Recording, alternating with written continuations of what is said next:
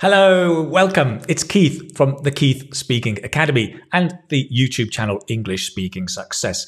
Today, I've got a very exciting video for you. It's a bit different from other videos. Let me explain. Recently, I did a video talking all about, does this work? Learning vocabulary with stories. And I use stories a lot in my online courses, and it's a great way to improve your English and build your vocabulary. In addition, very recently, right, in fact, yesterday, I did a live lesson on pollution. And if you haven't seen that, well, you can go and check it out. You can also go and get the PDF over there in the, the Keith Speaking Academy, right? It's over there if you haven't got it yet. Just check out the keithspeakingacademy.com. Now then, I'm going to put all of those together. And today I've created a story about pollution. So you can review the vocabulary that you've seen. And if you haven't seen it, go and watch it. All about this topic to build your confidence to be a confident speaker. Talking about pollution. Okay, great. It's something a bit different, but let's see how it goes. Okay, here we go. This is the story. It's called The Poisonous Veil. The Battle for Newtonville. The poisonous veil. A veil is something you wear across your face, hiding something. The battle for Newtonville. La ville is French for city or town. So a lot of towns, or some towns in England and America, are called ville, Newtonville. So it's the battle for Newtonville. Let's find out what happens in the story.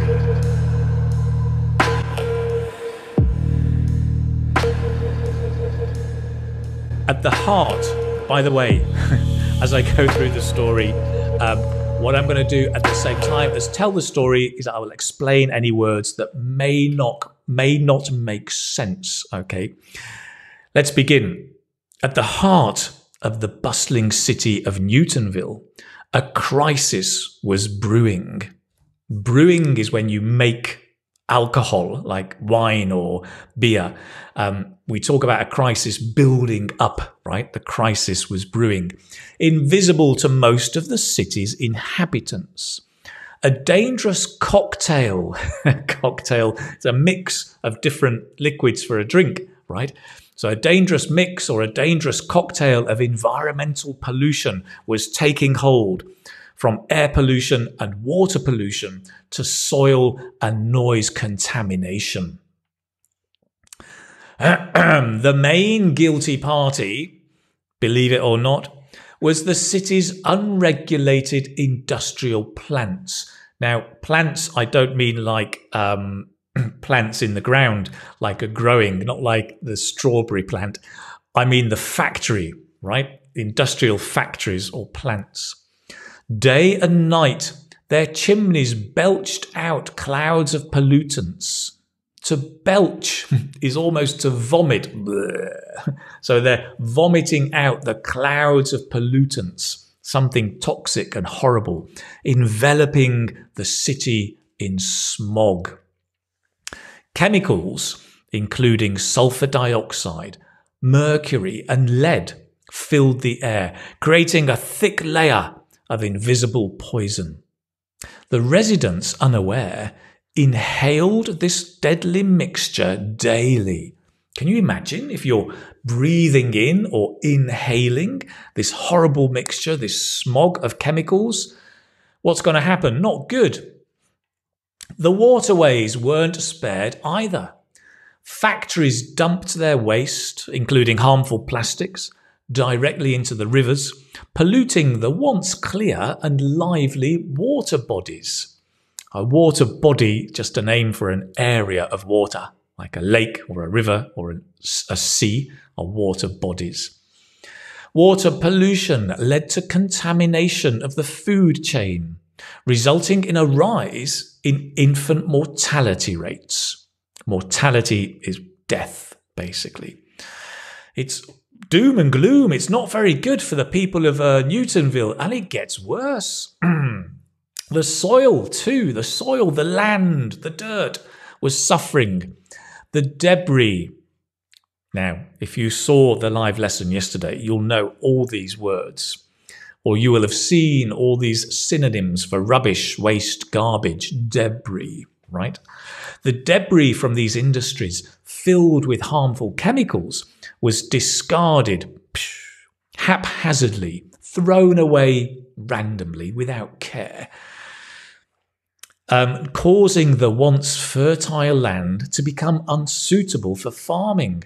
And this triggered a drop in local produce, increasing the dependency on imports. So the local produce are all the fresh fruit and vegetables that are produced by the people of Newtonville. Noise pollution, my God, it gets worse. Noise pollution was another distressing aspect. The constant hum of the factories. Hum. The traffic noise and other sources created a cacophony that disrupted the city's peaceful ambience.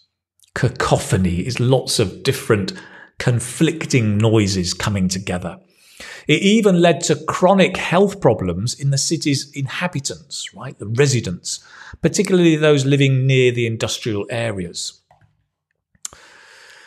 So, what's causing all of this? Well, the city council, however, turned a blind eye to these issues, attributing them to industrial progress and economic prosperity. The growing health concerns were just the tip of the iceberg. The real problems lay beneath the surface, ignored and untreated. Wow, so what's going to happen? It's a bit of a dilemma, right? This city, well, let's find out what happened. Joe, David and Rose had been living in Newtonville for years. They were childhood friends, bonded by shared experiences and a shared love for their city. As they grew older, they couldn't ignore the problems their city was facing. Rampant pollution. Rampant means running away under no control, right? Rampant pollution and a nonchalant city council. Nonchalant is like, I don't care. Everything's okay. Don't worry about it. Non-caring, nonchalant. A nonchalant city council. Joe, David and Rose decided it was time to act. What did they do? Let's find out. Their first course of action was to raise awareness. They organised rallies. So rallies are like demonstrations in the street. Cleaned up littered streets and advocated for waste segregation and recycling. Nice. Their work sparked conversations around air pollution, plastic pollution, and noise pollution. To spark a conversation is to provoke or create a conversation. People began to question the city council's inaction, as they should, right? Their activities also attracted the attention of local media. A journalist, Anna, began covering their story regularly, bringing wider attention to their cause.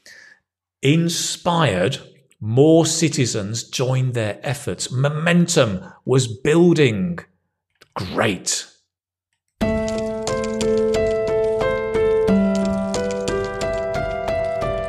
However, their path was far from smooth.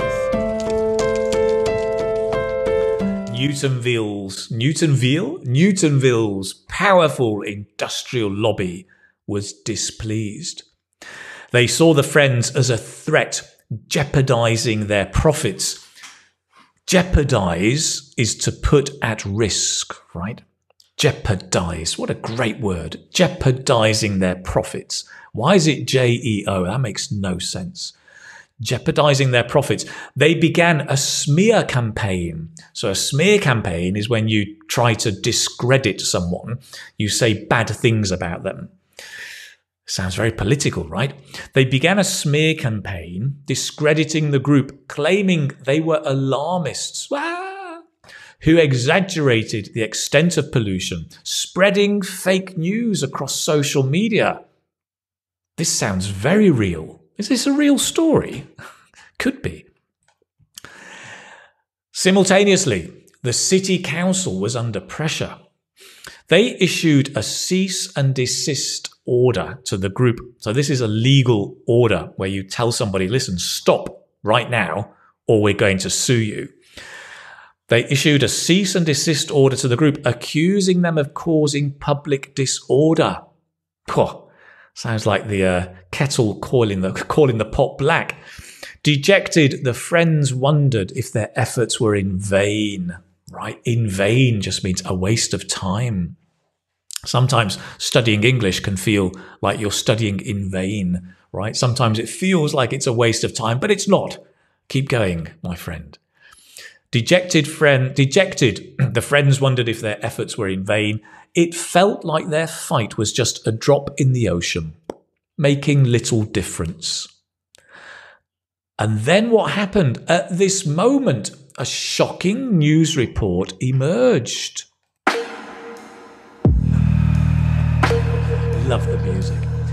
Anna, remember Anna, the journalist, conducted an investigation into the city's health records, revealing a significant increase in respiratory problems. It's hard to say. Respiratory problems. Respiratory means breathing problems. And infant mortality rates, primarily in areas near the factories. Aha! This news triggered public outrage. What? Impossible, disgusting. It was clear the health issues were not isolated incidents, but consequences of pollution.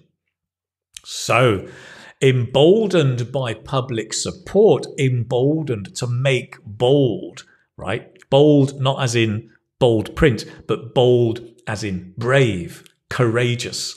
Emboldened by public support, the friends decided to fight back. They gathered evidence of the factories flouting pollution control norms. To flout a norm or a rule is to break a rule. They were flouting. What a great word, flouting. Not floating, but flout, as in out. Out. Flouting the norms, leading to air, water, and soil pollution. Social pollution? Soil pollution. Armed with this, they took their fights to the court, challenging the city council's cease and desist order. Now, with the media on their side, maybe they have a chance. Let's find out.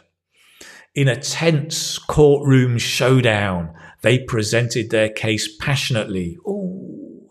They argued that the city council was turning a blind eye to industrial pollution, leading to dire health consequences. Dire, terrible, right?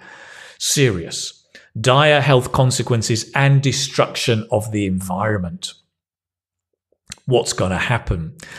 Days turned into weeks as the city awaited the verdict with bated breath. Bated breath. That's my impression of bated breath. It's a bit like on tenterhooks, right? On edge. Finally, the judge ruled in favour of the friends, deeming their actions as necessary for the greater good. The courtroom erupted in applause.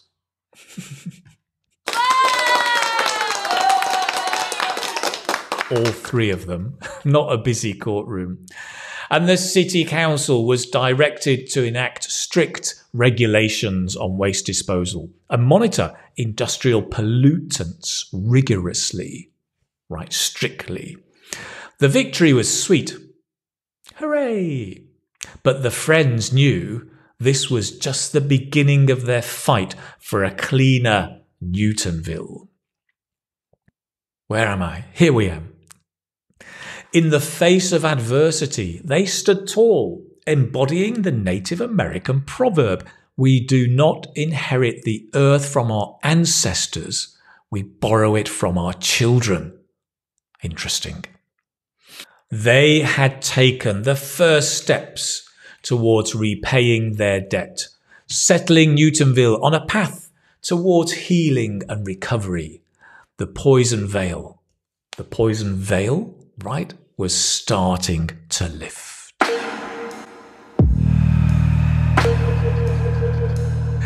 And that, my friends, is the end of the story. Great. I hope you enjoyed it. Listen, this was just a very, very simple way for me to review the vocabulary from pollution, to use stories to make it interesting and engaging, and for you to enjoy, well, this morning or this afternoon, depending where you are watching this video. If you like this, then please do subscribe, turn on notifications, and do leave me a comment. Let me know what you think. If you enjoyed the story, I can do some more for the live lessons. In the meantime, have a great rest of the day. Thanks for watching. Take care. Bye-bye.